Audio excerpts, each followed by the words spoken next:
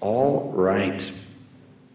We are going to attempt to get through all of chapter 4 today. We are behind, and hopefully we can get into a little of chapter 5. I'm not really crossing my fingers for that one, though. All right. Mark chapter 3. We did not quite finish that. We left off at the end of chapter 3. So we're going to go ahead and turn there. And verses 22 through 30, the blasphemy against the Holy Spirit. Verse 22, the scribes who came down from Jerusalem were saying, "He is possessed by Beelzebul, and by the prince of demons he casts out the demons." And he called them to him and said to them in parables, "How can Satan cast out Satan? If a kingdom is divided against itself, that kingdom cannot stand. And if a house is divided against itself, that house will not be able to stand. And if Satan has risen up against himself and is divided, he cannot stand, but is coming to an end. But no one can enter a strong man's house and plunder his goods, unless he first binds the strong man, then indeed he may plunder the house. Truly, I say to you, all sins will be forgiven the children of man, and whatever blasphemies they utter, but whoever blasphemes against the Holy Spirit never has forgiveness, but is guilty of an eternal sin. For they were saying, he has an unclean spirit." Now, this section of Scripture has been quite difficult to understand what is meant here. And unfortunately, we don't have the opportunity to go up to Jesus and say, "What did you mean?" And so we need to draw upon our knowledge from other parts of Scripture. We need to draw upon our knowledge from the implication he is making from this section of the text to figure out what it is that Jesus is trying to get across. In other words, is there a sin that if we commit once, we are eternally damned? Is that what Jesus is saying? Because he says that if whoever blasphemes against the Holy Spirit never has forgiveness. Never has forgiveness. If you blaspheme against the Spirit, you never have forgiveness. He says you are guilty of an eternal sin. So does that mean that if when I was 12 years old or 15 years old or 18 or 21 or however old I was, that I blasphemed against the Holy Spirit? Or in the context of this text, I attributed to Satan that which was God's, because that's exactly what these Pharisees did, that I can never be saved no matter what I do. That having been washed in the waters of baptism, I'm still not saved because this is an eternal sin and I can never have forgiveness. Is that what this text is saying? I want you guys to think about that for a second. Give me an answer. What do you think? Yes or no?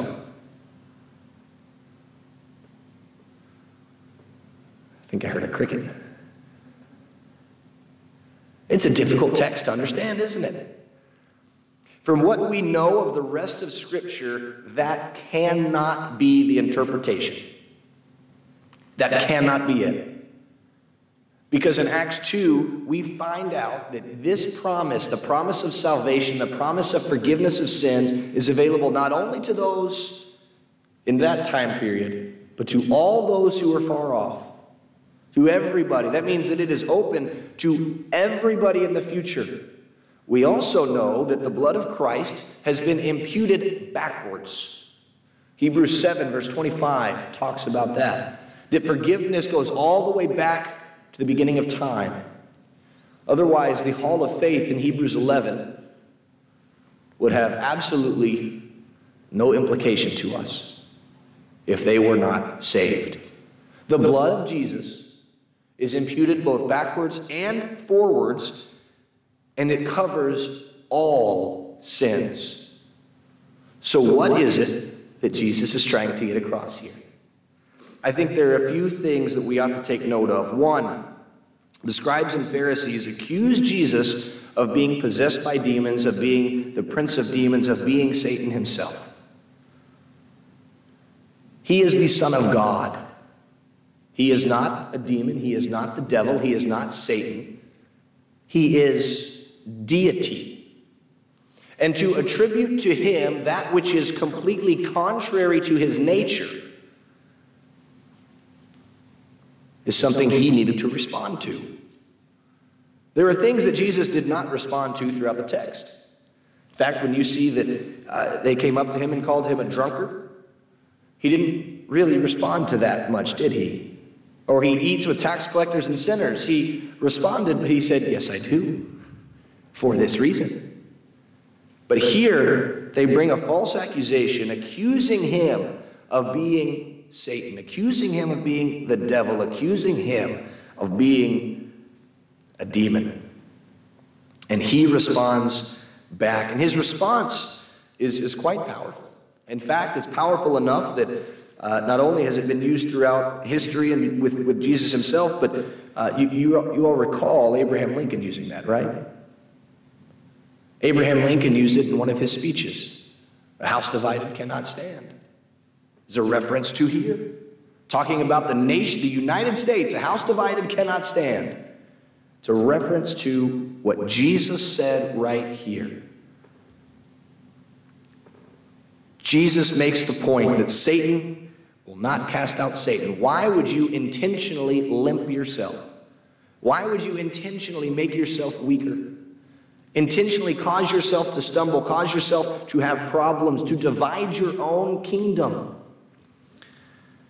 Verse 25, a house divided against itself will not be able to stand. Marriages will not last if you are constantly bickering and divided and going against one another. Friendships, work relations, within the church, if we are not united in mind, in soul, in spirit, we're not going to last. Because a house divided cannot stand. Then he says in verse 27, no one can enter a strong man's house and plunder his goods unless he first binds the strong man, then indeed he may plunder his house. What a weird thing to say after all of these other things, huh? Bind a strong man, plunder his house. Who is Jesus talking about in this section? Well, who is the strong man here? Anybody? Satan. And who's doing the plundering? Jesus. Jesus has bound the strong man and is going into Satan's house, the world, and plundering the goods that are there, the people, the souls, bringing them to Christ. It's an interesting section of Scripture. But Jesus is making the point that he is stronger than the strong man. He is not in league with, but rather opposed to the strong man, opposed to Satan. And then we get to 28. All sins will be forgiven the children of man and whatever blasphemies they utter. Okay. But whoever blasphemes against the Holy Spirit never has forgiveness. Now we get to the real difficult section, huh? All sins will be forgiven the children of man. Do y'all believe that? I see some people falling asleep. I'm so sorry. Yes. Yes, all sins will be forgiven the children of man. Pay attention to the tense of the word blaspheme here. Whoever blasphemes, in other words, it is present tense, continuous action. This is somebody who is continually, consistently, throughout their life, blaspheming against the Holy Spirit. Well, what do we know about all sin? What does all sin do?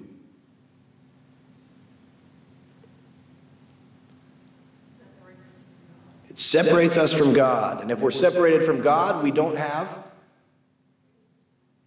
a hope of heaven. We don't have forgiveness of sins. We don't have any of that. And so someone who is continually sinning, what if that continual sin is gluttony? What's the result? They are lost. What if it's lying, stealing, cheating? They are lost. The point he is making is whoever continues to sin is guilty of an eternal sin, because sin is eternal unless it is forgiven. Does that make sense to everybody? Kind of, sort of? It's a difficult passage, difficult section, and this is, to the best of my knowledge, the conclusion that I have come up with now. If you have different thoughts on this, if you are concerned about how I have presented this, please come and talk with me. Be happy to discuss it and try to explain in more detail why I have said what I have said, but I do not mean to make light of blaspheming against the Holy Spirit, because it is a sin. And in the eyes of God, sin is what we might consider a Class A felony. It is the worst thing you can do. The worst of the worst. That is, it's awful. There is no sin that God does not see as awful. And blasphemy against the Holy Spirit is one of those. And these scribes, these Pharisees, were accusing Jesus of being something that he was not. And he had to respond. He had to explain to them, this is not who I am. I cannot be what you are calling me. All right. Any thoughts, questions, comments, concerns there? All right. We're going to go ahead and skip 31 through 35. Very briefly, that is a section in which Jesus is calling all people to follow him. That blood relation is of less consequence than doing the will of the Father and doing the will of God. Not that it is inconsequential, but it is of less consequence. All right, chapter 4, verse 1. Now we get to the parables. Again, he began to teach beside the sea, and a very large crowd gathered about him, so that he got into a boat and sat in it on the sea. And the whole crowd was beside the sea on the land, and he was teaching them many things in parables. And in his teaching he said to them, listen, behold, a sower went out to sow. And as he sowed, some seed fell along the path, and the birds came and devoured it. Other seed fell on the rocky ground, where it did not have much soil, and immediately it sprang up, since it had no depth of soil. And when the sun rose, it was scorched. And since it had no root, it withered away. Other seed fell among thorns, and the thorns grew up and choked it. And it yielded no grain. And other seeds fell into good soil and produced grain, growing up and increasing and yielding 30-fold and 60-fold and 100-fold. And he said, he who has ears to hear, let him hear. This parable is one that we talk about fairly often, but I think is such a powerful parable. And what exactly is a parable? Somebody explain to me what a parable is.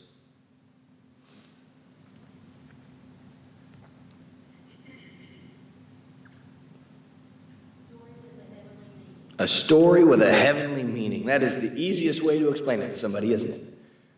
This is a story that is meant to have a meaning that is beyond the story itself. Jesus is not just talking about a man who is going out to sow, is he? There's a purpose to it. And there is one main purpose that he is trying to get across. One primary purpose. Right? Now, we can extract and we can pull out a lot of different things from parables, can't we? But we would be remiss if we don't try to pay attention to the one main point that Jesus is trying to get across. He explains what that is in 10 through 20. So let's read that and we will talk about it as a whole. And when he was alone, Jesus that is, those around him with the 12 asked him about the parables. And he said to them, to you has been given the secret of the kingdom of God. But for those outside, everything is in parables, so that they may indeed see but not perceive and may indeed hear, but not understand, lest they should turn and be forgiven. And he said to them, do you not understand this parable? How then will you understand all the parables? The sower sows the word, and these are the ones along the path where the word is sown. When they hear, Satan immediately comes and takes away the word that is sown in them. And these are the ones sown on rocky ground, the ones who, when they hear the word, immediately receive it with joy. And they have no root in themselves, but endure for a while. Then, when tribulation or persecution arises on account of the word, immediately they fall away. And others are the ones sown among thorns. They are those who hear the word, but the cares of the world and the deceitfulness of riches and the desires for other things enter in and choke the word, and it proves unfruitful. But those that are sown on the good soil are the ones who hear the word and accept it and bear fruit 30-fold and 60-fold and 100-fold. All right. What is the seed? Somebody real quick. What's the seed? The word of God. And these soils, what do they represent?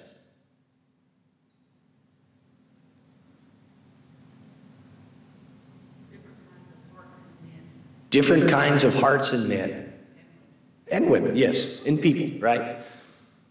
So we have the word of God that is being sown, that is being scattered, that is being planted in different locations, right? The word of God obviously being the Bible, the word also being Jesus Christ.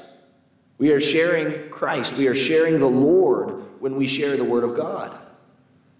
Because John 1:1, in the beginning was the Word, and the Word was God, and the Word was with God. And then John 1:14, the Word became flesh. So we are not only sharing the text here, we are sharing the answer. We're sharing the cure. We're sharing the only way in which we can be saved when we share the Word of God. We have some seed here that is on rocky ground. You know, a couple weeks ago, I mentioned that Alyssa and I went to a small congregation in Iran. And as we drove there, do you know what we saw? Huh? Nothing. That is right. We saw cactuses. And we saw lots of rocks and lots of pebbles. And we did see some goats. We did see goats. There were lots of goats. But lots of rocky ground. You know what we didn't see out there? We didn't see a whole lot of crops. We didn't see any corn. We didn't see any wheat. Didn't see any cotton. We didn't see anything that was related to or relative to any sort of produce or something that could grow. The only plants that we saw out there were cactuses. That's it. And I don't think many people mass produce cactuses for the purpose of wholesale. The rocky ground is a heart, is an individual that is unwilling, unable at that moment in time to receive the word of God. Have y'all ever been in that place? Has your heart ever been in a place where you were unwilling to receive God's word? Maybe you're even coming to church Sunday mornings and Wednesday nights, and you're doing everything that you can because you know what you ought to do, you know what you're supposed to do, but in your heart, you're sitting in the pew and you feel nothing. Feel empty. Your heart is hardened. If that's ever been you, you're not alone. You're not alone. That may be you this morning. There's hope for you if that's how your heart is this morning. I'll get to that in just a minute. So we have the path is the whatever it is. The rocky ground is where you've got this ability to have your roots in, but the cares of the world, they pull it away. They have no root. That rocky ground is there to stop the roots from digging any deeper. And so initially, this individual, this heart, may receive the word with gladness, with joy, excited about the prospect and possibility of a change in life. But then something happens. Something comes up. Somebody passes, lose a job. Life gets in the way. Children are going to all sorts of sporting events. Something occurs in this individual who is excited about God's word and excited about the gospel, but has no root, has no foundation, withers away because that persecution comes. And then we have these that fall among thorns, and the thorns grow up and choke it, and it doesn't yield any grain. These are people that are also kind of excited about God's word, aren't they? They want to hear more about it, but then they start to see that there's other options out there. There's more to be gained than just self-sacrifice. You know, I can do things for myself. I can acquire things for me. I. And so the thorns choke it out. Because this individual is so focused on what the world has to offer and what they can gain from the world, they're missing out on what they can gain from God. And then the last one is good soil. The soil of the heart, the individual, where not only do they hear the word of God, but they dedicate themselves to studying it, and then, and here's the key part, they produce more. They produce more. They do something with that which they have gained. They don't just allow themselves to grow and to sprout and then to die and wither away without letting their seed go out. They allow their seed to spread and to grow. You ever wonder why weeds are so effective? Because their seed spreads all the time. And if you don't get every one of those weeds up and all of those seeds, they're gonna come back the next year. The same thing is true for good crops and good plants. They can flourish and they can grow in the right environment, in the right place, surrounded by the right things, and they can continue to give fruit. I would argue, and I might argue this relatively vehemently, but I would argue that everybody at some point in their life has been one of these soil types. That if you were to look at your life, you have never been only good soil. That your whole life you were only good soil. I would argue that's not the case. It might be. I would argue that there have been times in your life where you have been the path. You have not wanted to hear the word of God at all whatsoever. I know that is true for myself. I know that is true for others in this room. You don't want to hear it. You don't want anything to do with God's word. I'm going to live my life the way I want to live it. That book's 2,000 years old. It has no bearing on my life. I don't want to hear anything from it.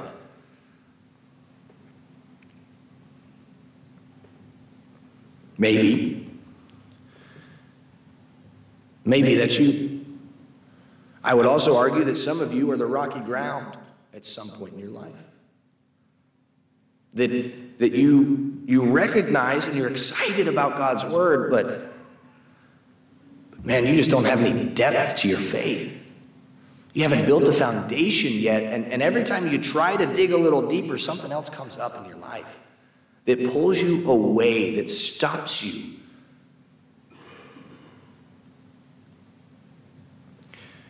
Maybe it's the thorns. And going out with friends on a Friday night or a Saturday night is more important than being up here on Sunday morning. That staying up all night and playing video games is more important. That reading a book is more important. That doing anything is more important than God. I know that I have been, sometimes even within one day, I have been all of these different soil types. Within a day. But you know, there's something that we can do that allows our soil type to become good. When you have some soil in your backyard and you're trying to plant something, and that soil is just not very good, what do you do with it when you want to plant something there? You till it up. You take a shovel. You take, you know, whatever you got to take. Maybe if it's a big enough backyard, you get some actual heavy equipment. But you go and you till that soil up. You remove that which is stopping you, the rocks, the thorns, the briars, the bushes. You add things that will help to make the soil be better. You add nutrients. And then you plant. Your heart may not be good soil today, but it can be if you are willing to till it, if you are willing to break it so that you might be able to hear and receive God's word. Any thoughts, comments, questions, concerns? All right. Verses 21 through 25.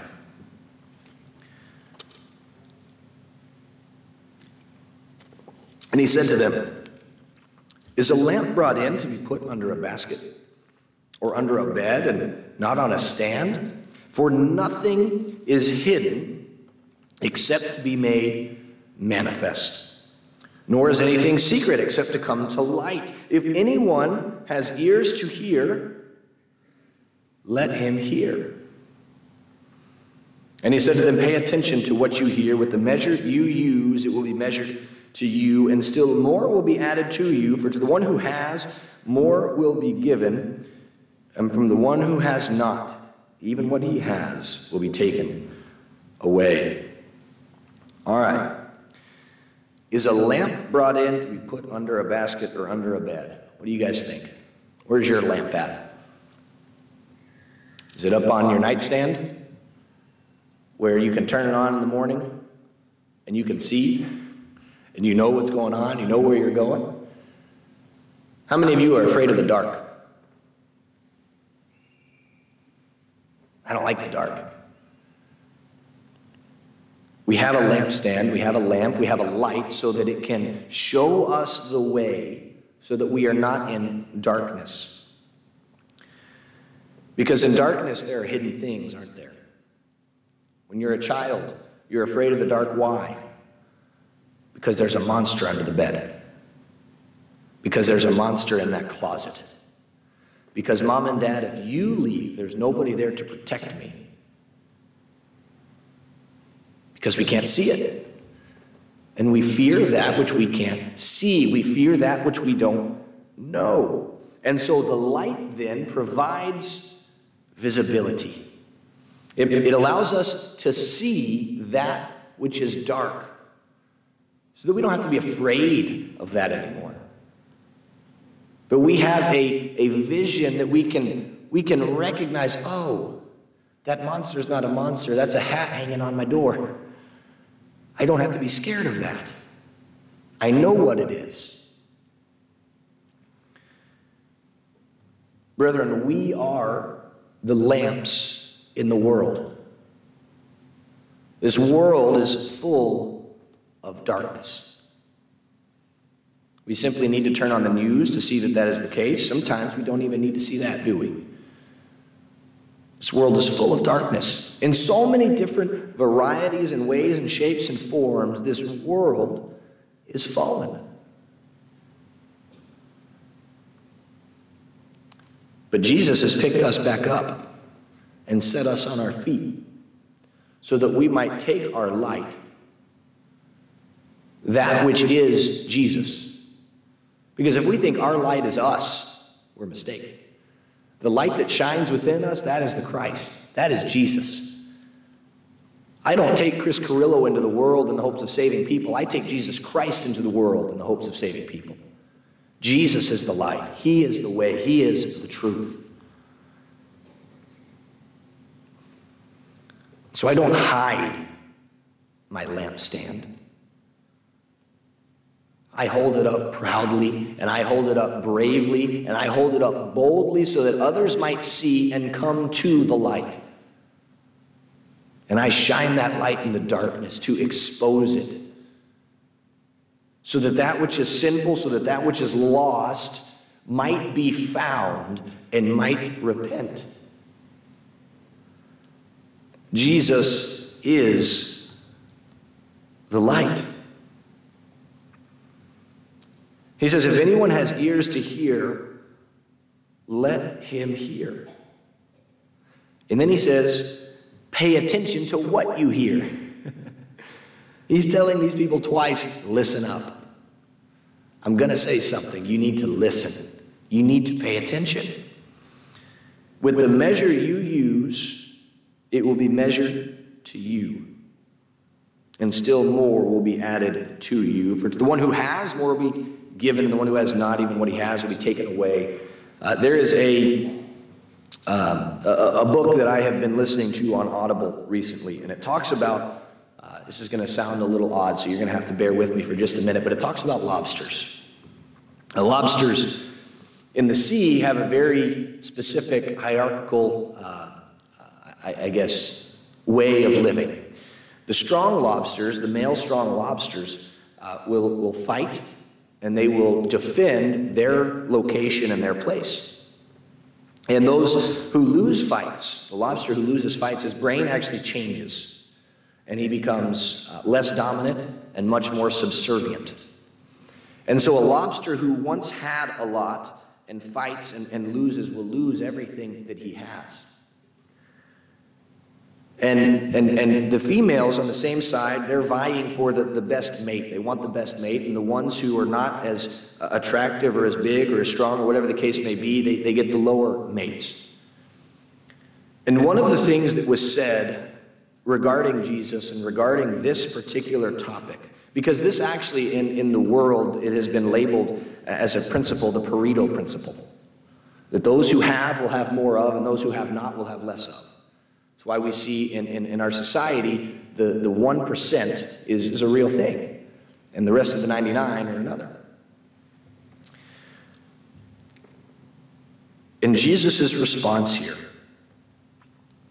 one who has, more will be given. The one who has not, even what he has, will be taken away. The phrase in this book was, you know that Jesus Christ is God, because his dictum, the things he says, apply even to lobsters, apply even to crustaceans. It applies to everything across all time. Brethren, we, as Christians, have been given salvation. We have been given hope.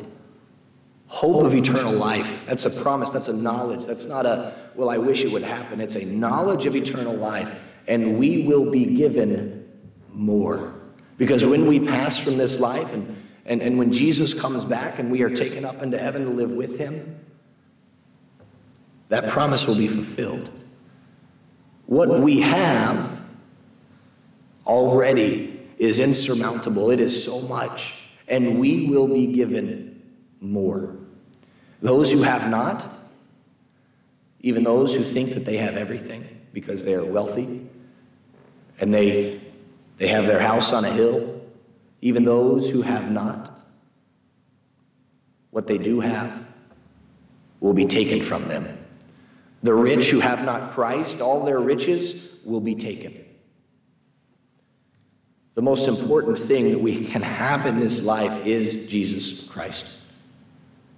There is nothing more important, there is nothing greater than having the Son of God to be our Savior.